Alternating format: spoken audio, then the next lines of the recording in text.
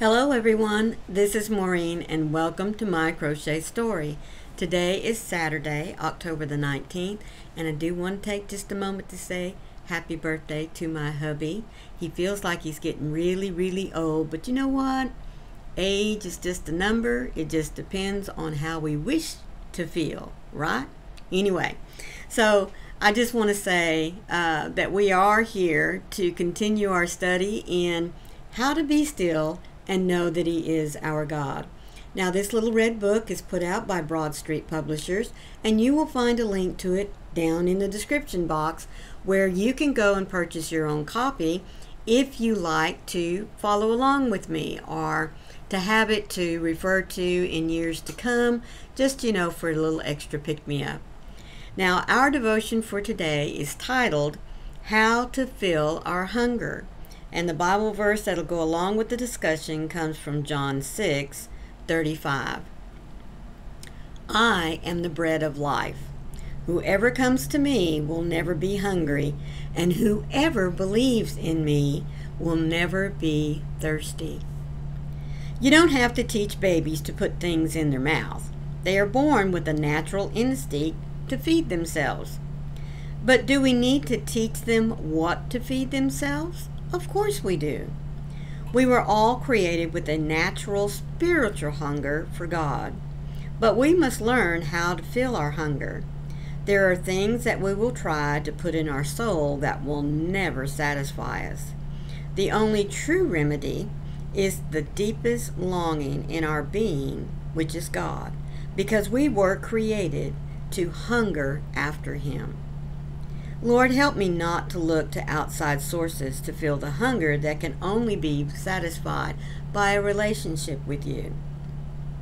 Help me to recognize my hunger so that instead of living as one who is empty, I can live as one who is full of Your presence.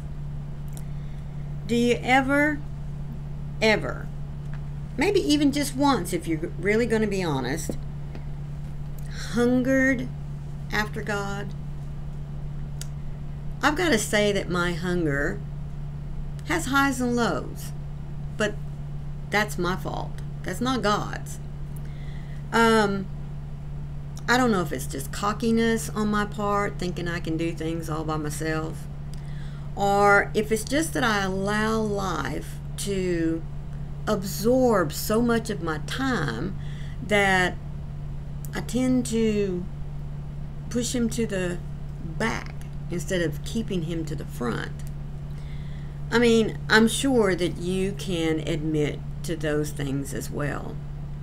I fill my idle time with maybe playing games on my phone, searching through Pinterest, looking at crochet patterns. I mean, just because I'm bored. But you know what?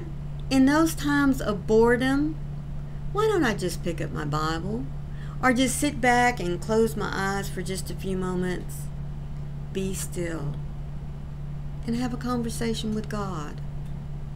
Because I have come to realize, really, now this is for me, but you might be able to relate as well, that a lot of times in my boredom, it's not because really that I'm bored, it's because I'm looking for something. I want something to fill my time. What better thing to fill it with than spending time with God? And does it mean I always have to go and pick up my Bible and thumb through it or just let the Bible open up to a page? No, that doesn't mean that. I mean, I could, and there is certainly nothing wrong with that, to seek God through His Word. But I honestly believe for myself that in those times of boredom, instead of filling it with just, I'm not going to say useless activities because my crochet is not useless, but even that sometimes just doesn't satisfy me. And I've come to realize that that satisfaction, that longing that I'm looking for, is God. It's very normal to allow so much in our lives to crowd Him out. But I think that when we come to that realization that that's what we've done, can you imagine the rejoicing that goes on in heaven when we sit back and we say, God, I think it's been a little bit. Can we have a conversation? Or God, I have been so lonely lately. But really, am I alone? No, I'm not. You're here with me. I believe that if we truly take the time every day to seek God out, that we won't be hungry. Maybe that's what I'm trying to say. Or maybe that hunger grows and grows.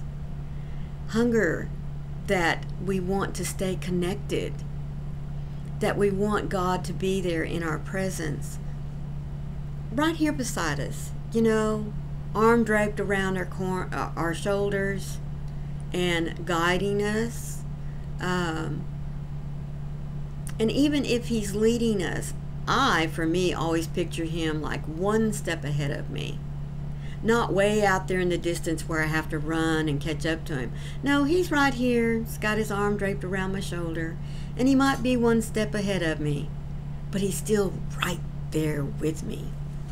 And the only way I can continue to have that satisfaction is to continue to feed the hunger, to feed the knowledge in knowing that he's right there. Take a moment today.